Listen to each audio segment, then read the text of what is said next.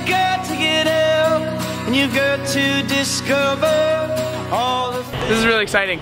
I remember being there for the first day we loaded in the tanks, and it was a really, really fun year, so it makes me a little nostalgic, and I'm excited for next year.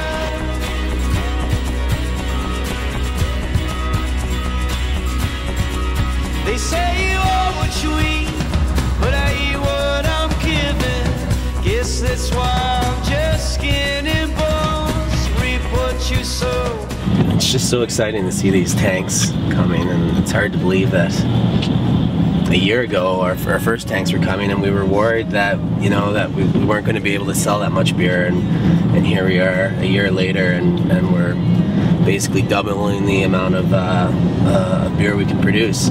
You know, craft beer on PEI is starting to grow really quickly, and that wave is starting to take off that we've seen happening like all across Canada and down through the States. And you know, PEI is always a little slow to respond to some of these changes, and now everyone's jumping on the bandwagon, and craft beer is gaining popularity. And so for us, I think it was, you know, a big part timing as to why we've been so successful. But I also think that, you know, we've done a lot of interesting stuff to engage the community, and the community has really embraced us, and the people who support us have created a community around us, and you know, and now we can kind of try and take that community and expand it outside of Charlottetown and outside of PEI, and we're really excited, you know, to be selling beer into Halifax and expanding in Nova Scotia, and you know, next, you know, we'll set our sights on New Brunswick. It's always great when you have these sort of milestones, and it gives you a bit of a chance to reflect on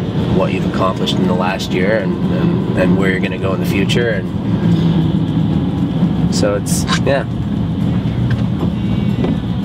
it's always been sentimental.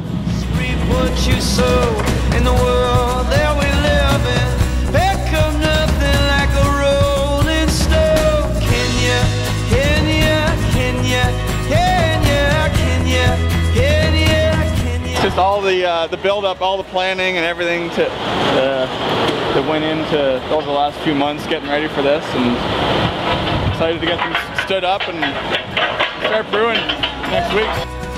And you call me back, and then I'm in the tide. It always seems to go your way.